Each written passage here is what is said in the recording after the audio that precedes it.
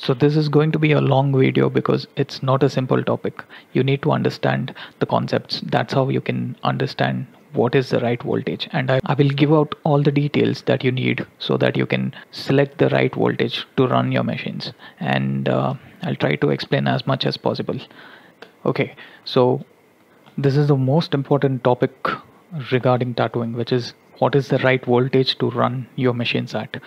I've been getting a lot of comments asking me regarding the voltage.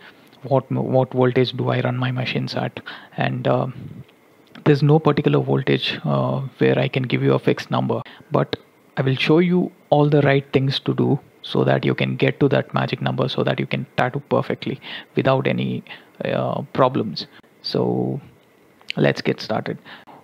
Before you get to know what is the right voltage to run your machines at, you need to understand a few different things. That is how the machine works, what is stroke, what is hit, and what does the voltage do, what does the power supply do to your machines. So first, let's talk about how the machine works. I'll not go in detail about it. I'll just explain to you as simple as possible. These are the coils. When you connect your power supply,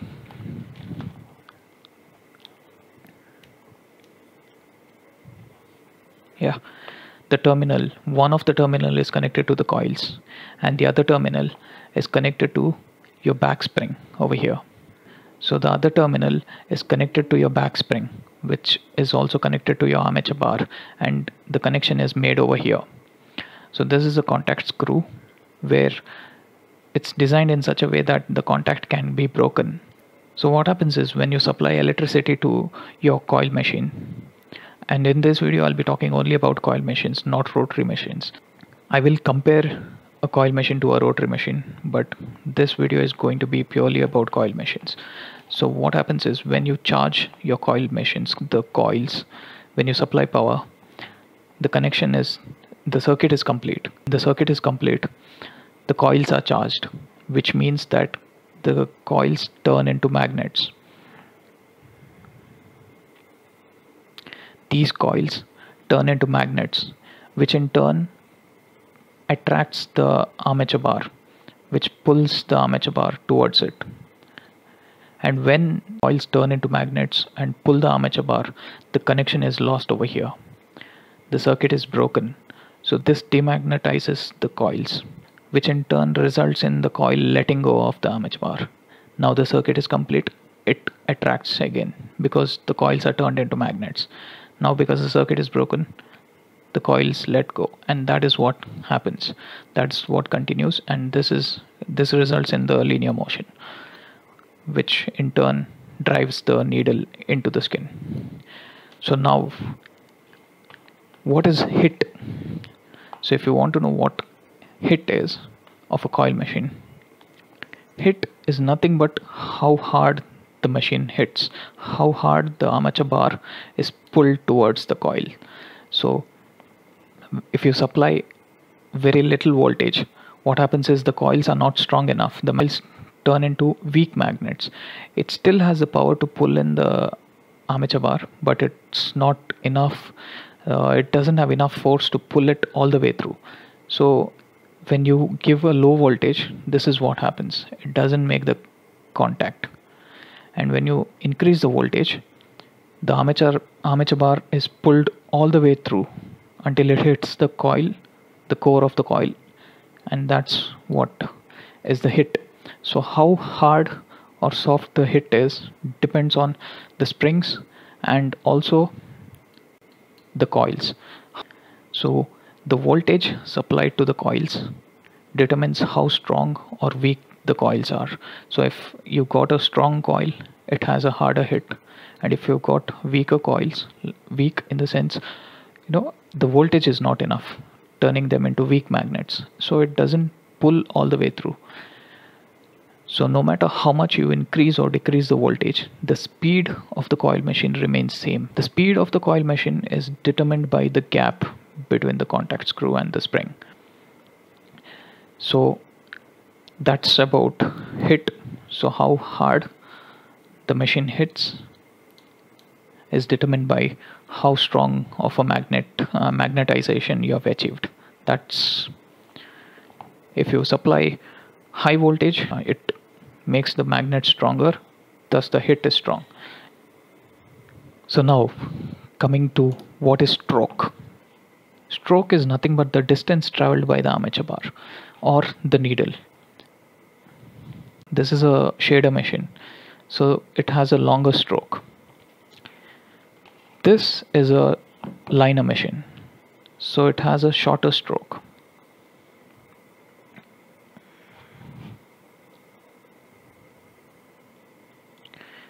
I'll just compare them side by side.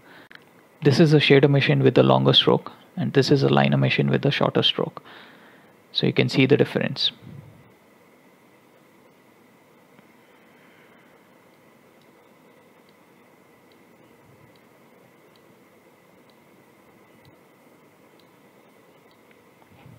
This has a shorter stroke, and the shader has a longer stroke.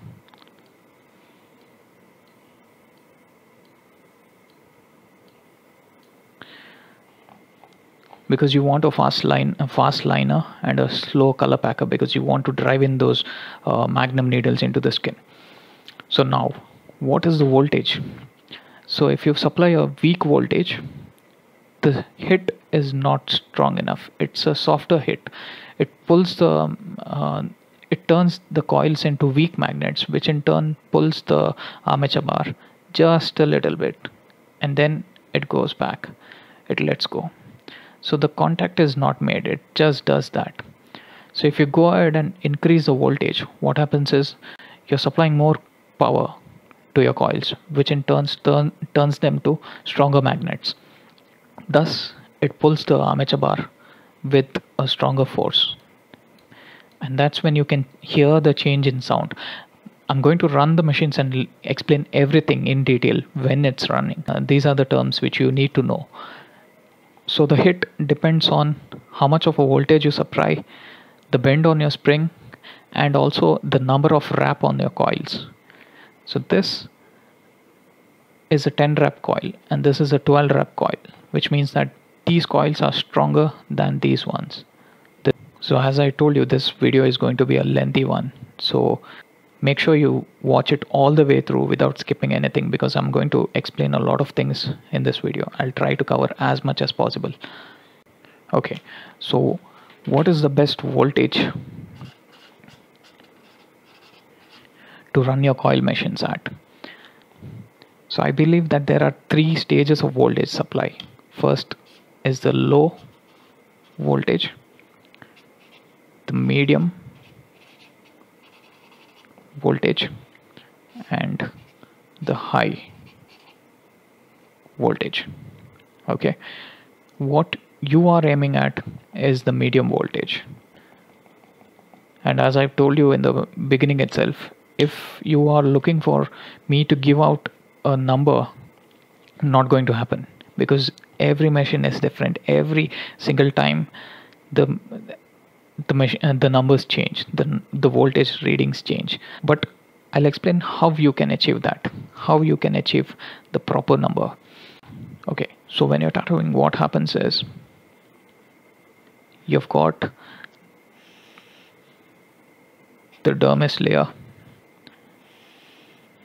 the epidermis layer, and the hypodermis layer in the skin. Yeah, you are aiming to achieve to deposit the ink in the dermis layer, which is the second layer of the skin. Okay, your main intention is to deposit the ink over here. If you deposit the ink, if the needle travels to the hypodermis layer, what happens is you cause blowouts. The tattoo doesn't heal well. And if you just tattoo on the epidermal layer, it fades away. The ink doesn't stay there. It's not as strong and it fades away. Now, if you use a low voltage, which turns these coils into very weak magnets, which doesn't make the contact. So the contact is not done. So if you use a low voltage, what happens is when you run the machine on the skin, suppose this is a needle, the needle travels all the way to the epidermal layer and it bounces back because it doesn't have, the coils do not have enough strength to pull down the armature bar all the way through. So it just does that. So the needle doesn't even puncture and go to the dermal layer. It just hits the epidermal layer and it bounces back. And if you wipe away, you can see a faint grayish line, or if you color pack, you see it's not that strong enough, it's not dark enough, so that this layer, when it heals, it just peels away and it goes off. That doesn't mean that you can do temporary tattoos like this. No, there's no way of telling that. But if you use the medium voltage, you turn the coil machines strong enough to hit hard, but not that strong enough to go all the way through. So suppose this is a needle and you're using medium voltage.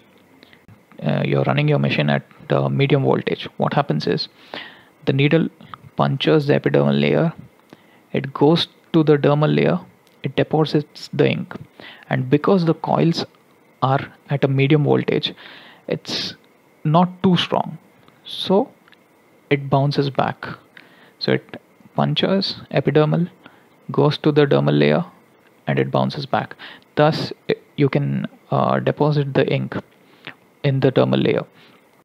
The best thing about this is why I asked you to aim for the medium voltage is, even if you have a lot of needle hang out of the tip, when you use a medium voltage and you place the tip all the way on the epidermal layer, because the coils are at a medium voltage, it's not that strong enough. So what happens is, even if your needle hang is too much, the needle will puncture the epidermal layer, go till the dermal layer, and it will come back.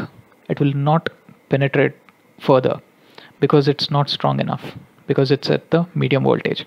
Now if you run it at a high voltage, the coils turn really strong and it pulls down the needle as hard as possible, turning it to a really hard hit.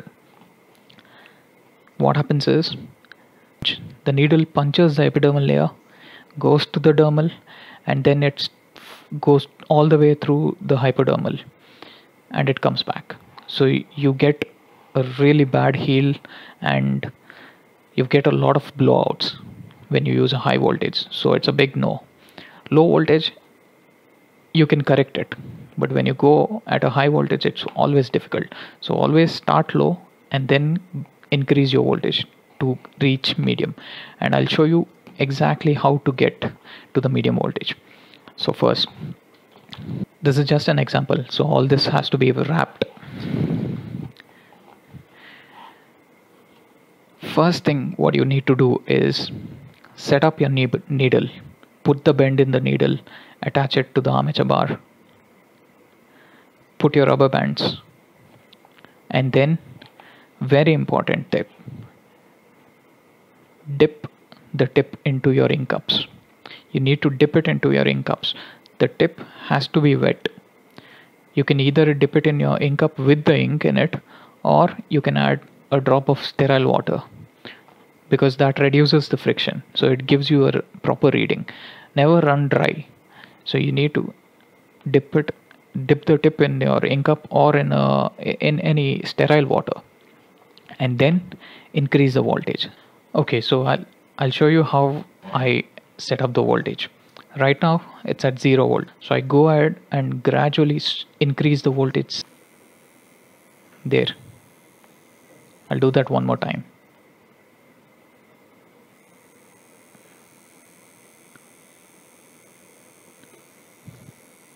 Now the machine is running, but if I put my finger over here, it just stops. This is the low voltage that I'm talking about. So the machine just begins to run, but it's not strong enough.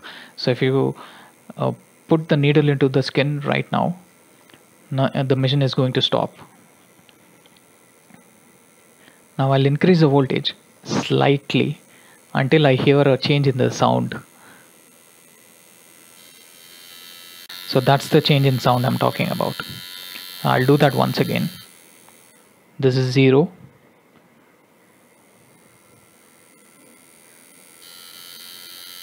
And that's the change in sound.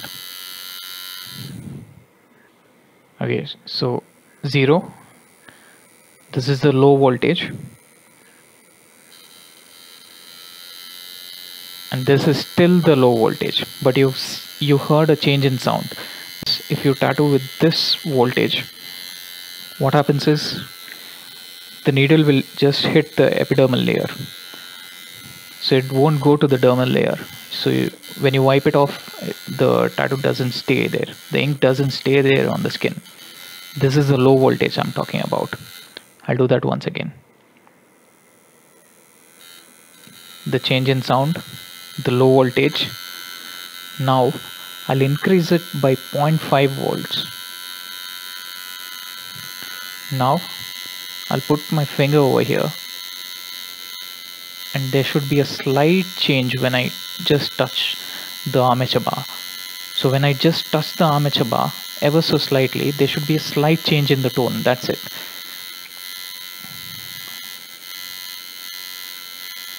So that's how you know that it's at the medium voltage. So now if I tattoo, the ink will be deposited in the dermal layer with this voltage. Maybe you can also add another 0.5 volts if at all it's not strong enough.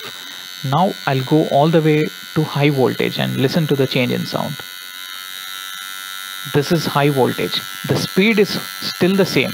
It's just that the hit is harder. So if I put my finger over here, there's no change in sound. The machine just keeps on hitting. So when you run the machine at high voltage, the machine keeps on hitting really hard, and it enters the needle enters into the hypodermal layer if you have the needle hang out too much from the tip. So you're aiming at the medium voltage, and that's how you can achieve it every single time. Just start low, keep on increasing gradually, do a small line, wipe it off and check. If it's not strong enough, add another 0.5 and then do another line and check. Now if the second line is strong enough, go ahead and touch up the first one, and then just carry forward from there onwards. You should do that every single time, and you will not have any issues with your voltage. So now coming to rotary and coils.